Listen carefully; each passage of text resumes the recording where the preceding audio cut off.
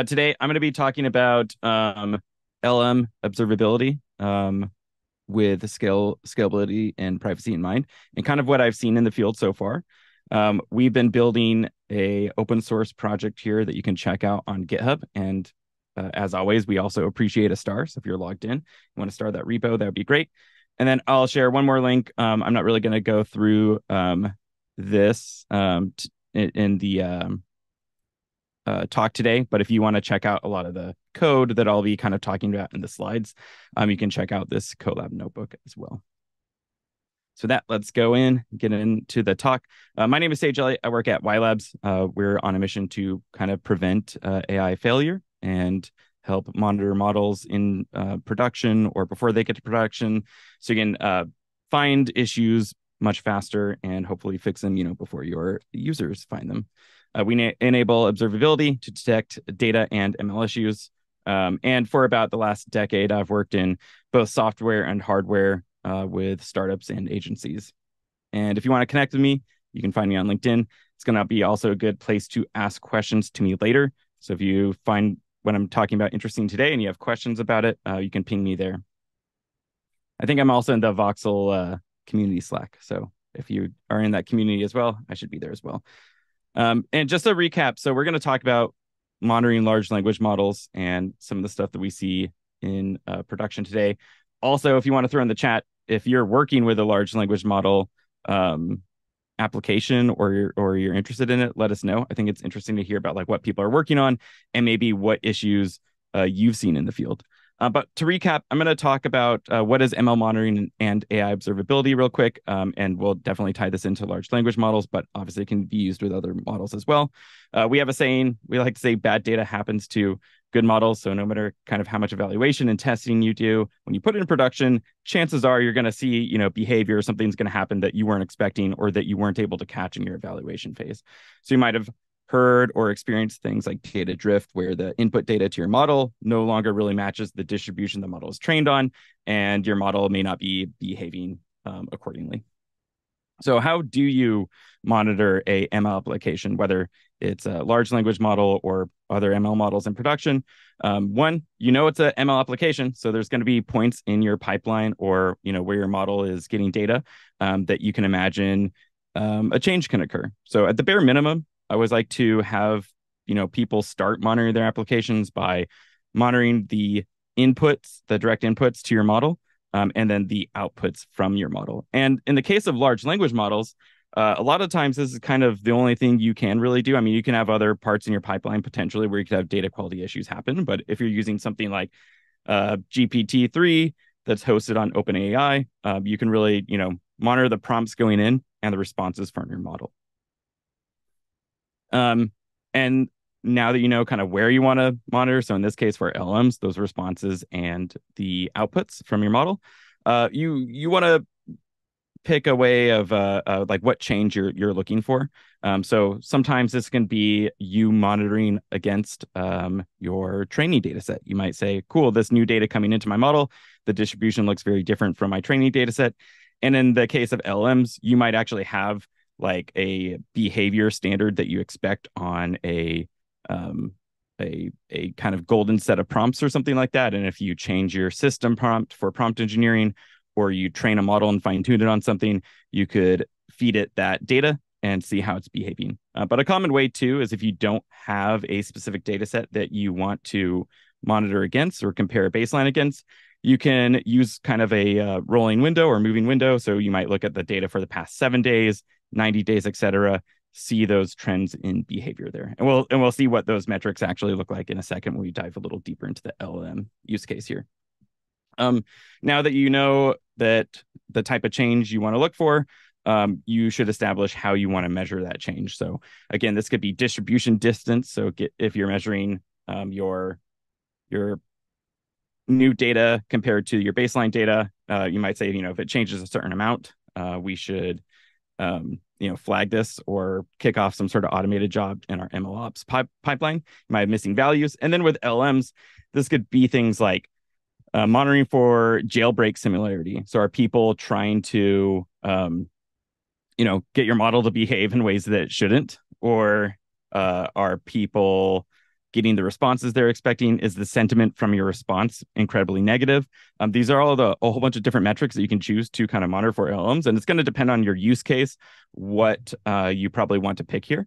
But we do provide in Linkit, the open source project, a whole bunch of out-of-the-box metrics, and then it's incredibly easy to add your own custom metrics. So now, real quick, and you can post in the chat. We'll see if a lot of people post here. Now that we've kind of recapped, or maybe you've learned about ML monitoring a little bit for the first time, who thinks it's a good idea to monitor a model in production? And you could just post in the chat maybe real quick. Yes, I think sounds like a good idea, right? So I did a talk, not the same talk, but I asked these same questions in a big talk I was doing at a Google I/O extended event. There was like over 200 people in the room. I asked this question. Basically everyone raised their hand and said, yes, it sounds great. Obviously, we should be monitoring models in production. Things can go wrong. We want to make sure they're behaving the way we expect. And then I asked, who here is monitoring ML models? So does anyone here have models in production? And if so, are you monitoring them? And when I asked this question in that in-person audience, the 200 people had their hands up, and then about only 5 people, I think, had their hands when I asked this question. And I see other people might not see in the chat because I think they're just coming to the hosts and panelists, but a lot of people said they do think it's a good idea. But yeah, is anyone actually monitoring their models? I haven't seen anyone say yes yet in the chat. So I think it's a growing kind of field and an expectation, I think, that a lot of monitoring is going to be applied to these ML models that are now going into production.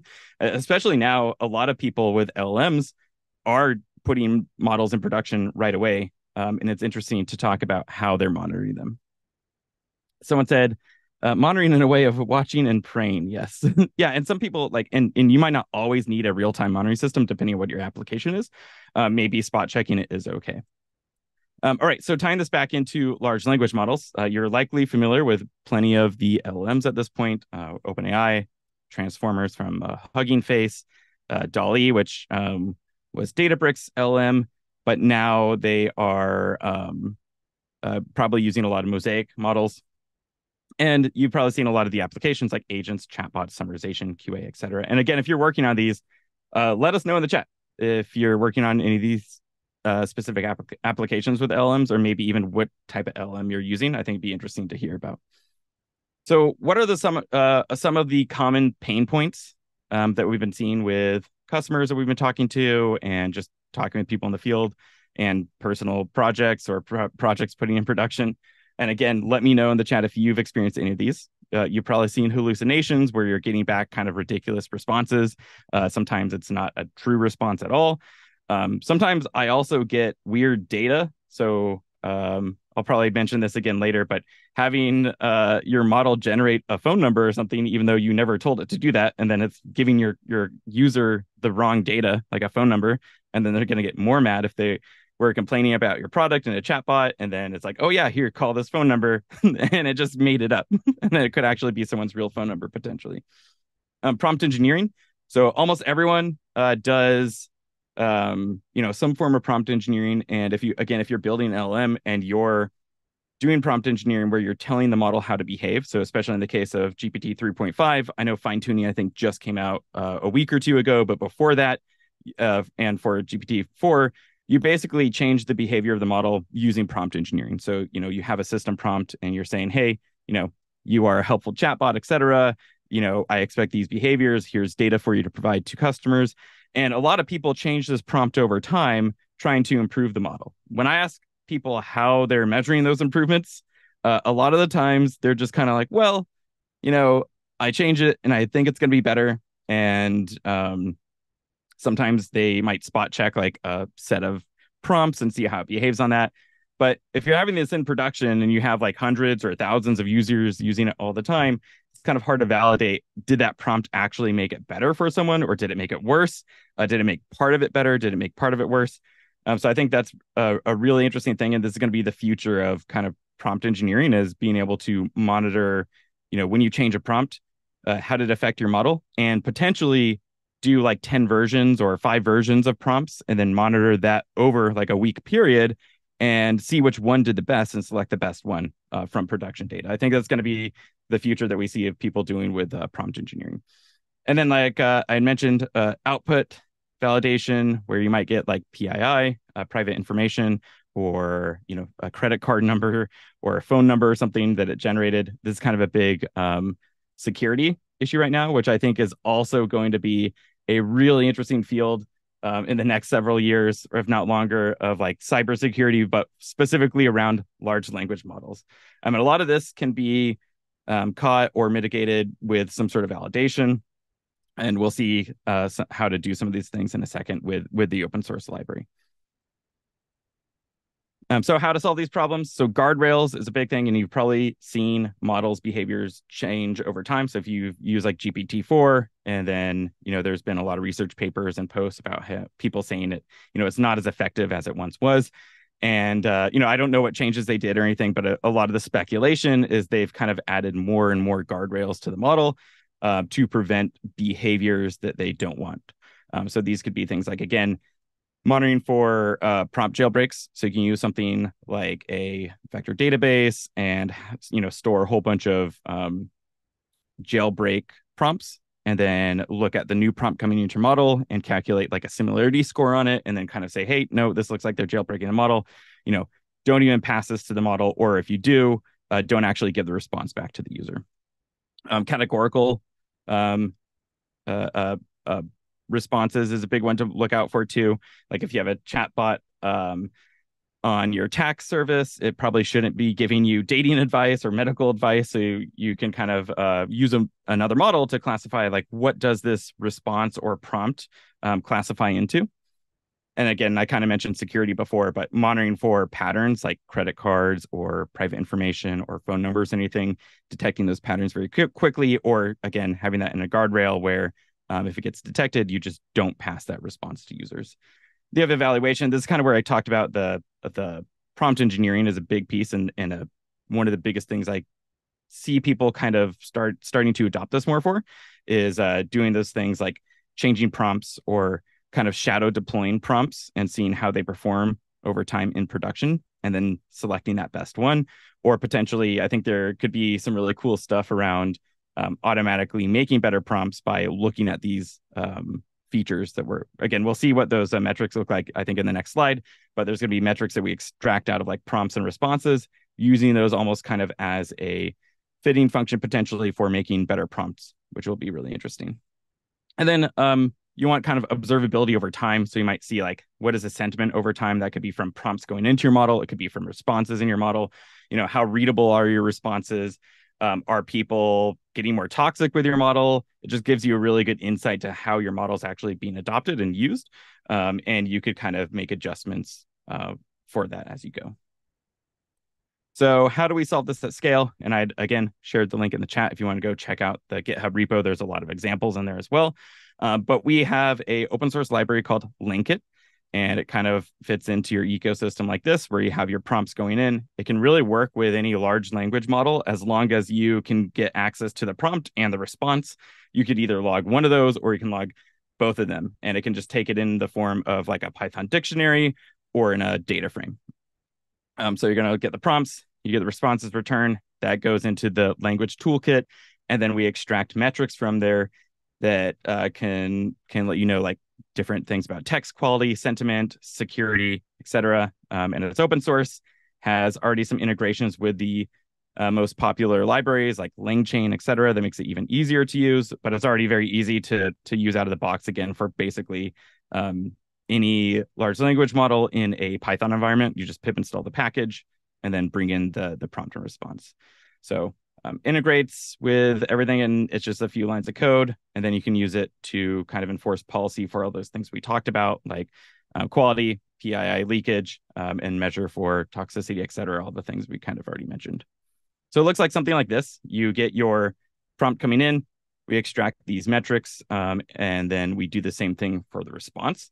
So we have some out-of-the-box metrics. I think there's 33 in total, like 16 for each prompt and response, and then also a response relevance. So we kind of calculate looking at embedding. So did this look like a good response or not?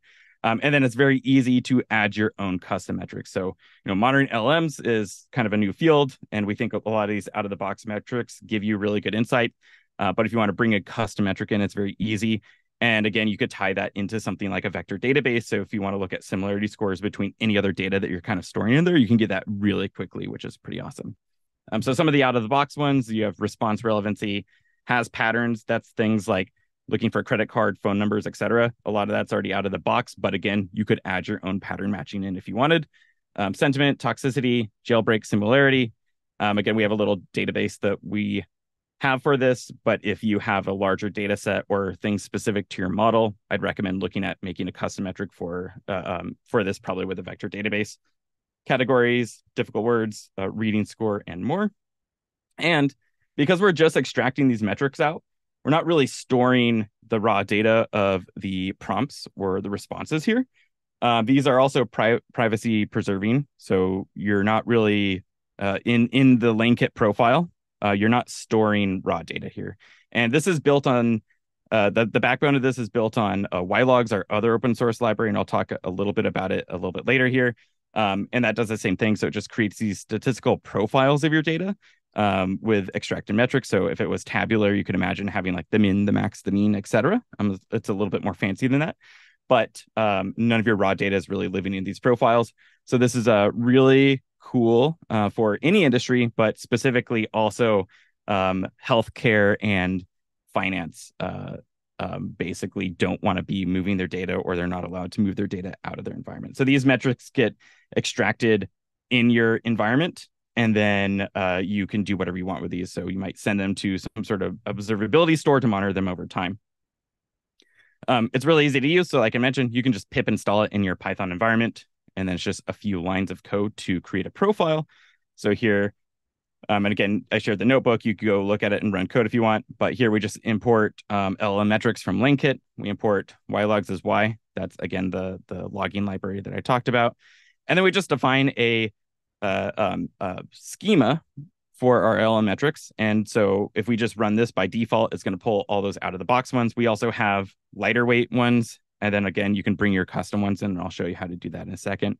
But then you just call y.log on that prompt and response, which again is just a dictionary of the prompt and response or a data frame, pass in that schema. And then you're going to get a profile that returns a whole bunch of columns. And we'll take a closer look in the next slide of this, but it has all those metrics that we talked about.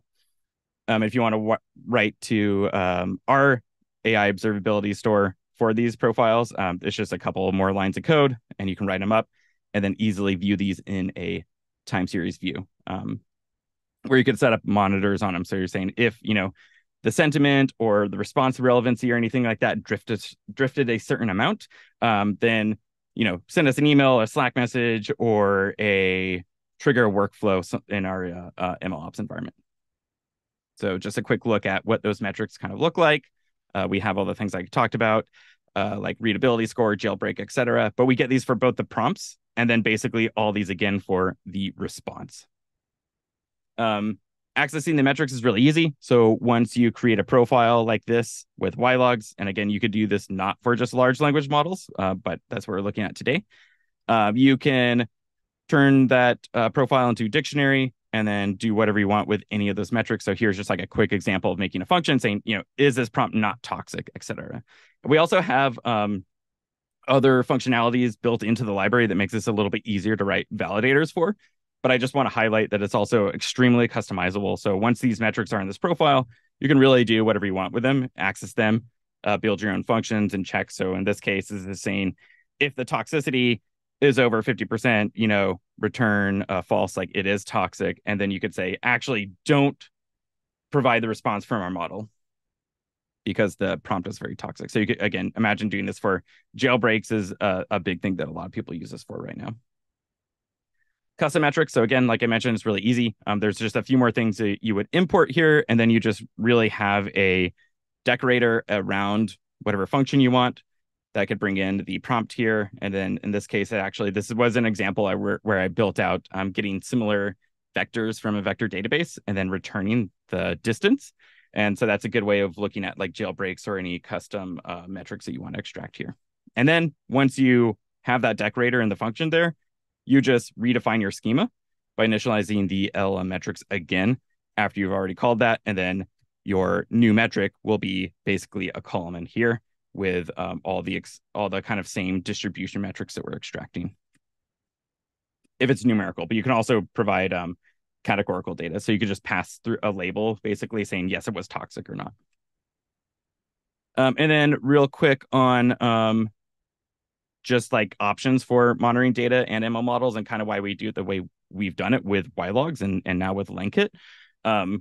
Storing the full data set can be really costly to transfer, store, and analyze. Again, this depends on your data. Maybe it's not the case if you have a pretty small numerical set. I've done a lot of work with computer vision in the past, and if you have done that, you might know moving a lot of images off some sort of edge device with not good internet connection doesn't work so well, or could be very costly if you have, a T-Mobile plan or something like that you're doing it with. Uniform random examples can, miss outliers in your data set.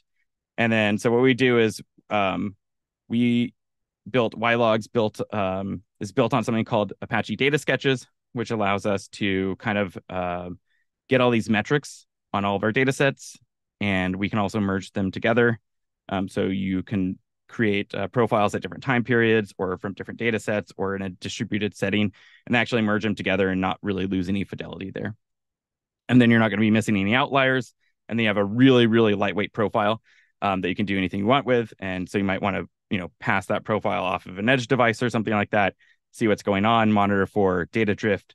And if it did drift, then maybe you want to get a section of those images. So you can get all these metrics, and then you can kind of tie tracing back to that data set. So if you do want to get that sample of data or anything like that, bring it into your MLOps pipeline. And then maybe you want to kick off a job to do annotation and then retrain your model with those newly annotated images. There's definitely ways of doing that. It's just not stored in WhyLabs or Lenkit.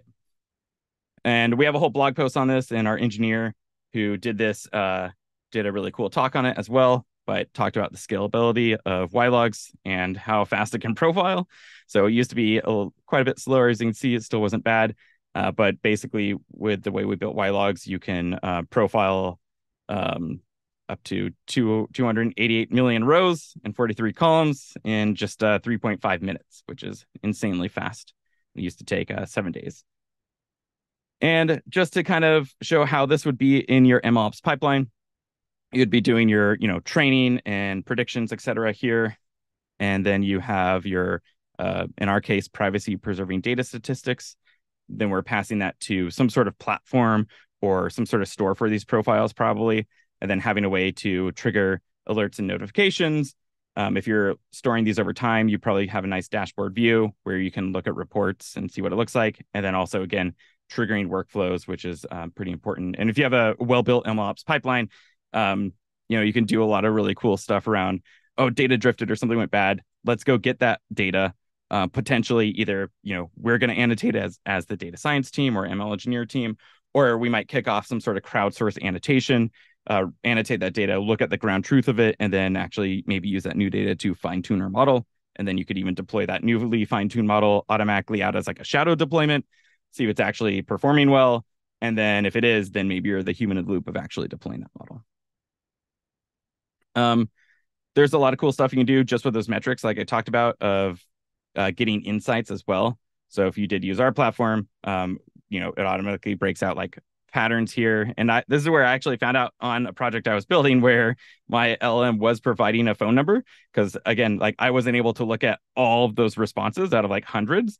But then there was one that was like, hey, there's a phone number here. And I was like, I never told it to give a phone number. And just by default, it was giving out a phone number that was fake, which wouldn't have been really good in my case. But we get all those things like, it seems like there's a lot of negative sentiment happening in your prompts or in your responses, which definitely in my response, I probably don't want unless I'm purposely making like a mean chatbot. So this could be a really good flag for you to go look at, and then maybe again adjust your system prompt. And again, just showing kind of what it can look like monitoring any profiles over time. You get those distribution metrics like we looked at, and then you could see like, something dropped or went up, and then you could configure something like a monitor saying when there was a big distribution drift or it hit a threshold or below a threshold, again, trigger some sort of job or an alert.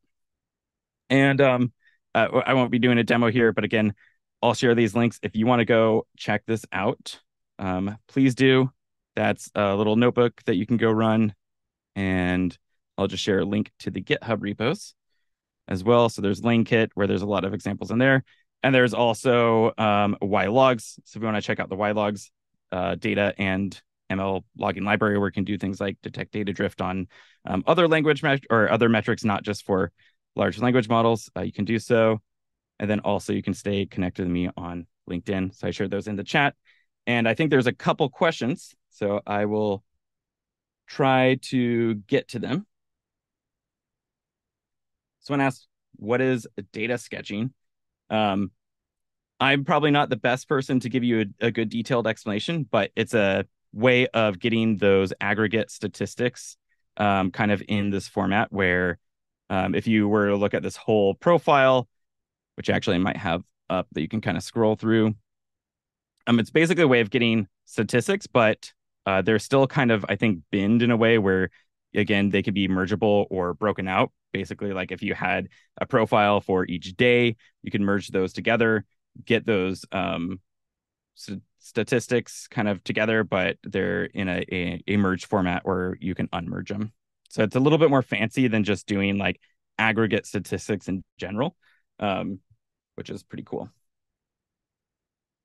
Someone said, can I explain how the reading score is constructed for understanding? I think there's a model behind the scene, and it is open source. So you can go check out the actual code and the model being used. I don't remember which one it is off the top of my head. But if you go look at these metrics and stuff that get calculated with LangKit, there's often like a model or a lightweight model or something constructed behind the scenes that we might be using. And then we get that score from it. Someone said, when and where to use LangKit in an ML pipeline for MLOps in production. So again, if you're just starting out, you can use this in multiple parts in your pipeline. When you're starting out, I just recommend, if you don't know where to put this and you don't know exactly what data or anything you want to measure, look at the input and the output of your model. So again, for large language models too, that might be the only case you have sometimes where you're just going to be looking at the prompt going in and the response coming out. So I'd stick it there in your pipeline, but you could also use this for instance, if you're doing transforms or cleaning your data anywhere in your pipeline, you could have it before and after. So we have people that use WhyLogs and WhyLabs sometimes through multiple points in their pipeline, even just for data, maybe not even an ML pipeline, just a data pipeline, and measuring for things like data quality or drift happening, just kind of flowing through their entire pipeline. So you can really stick it anywhere you think that there might be a chance for something to change that you want to catch there.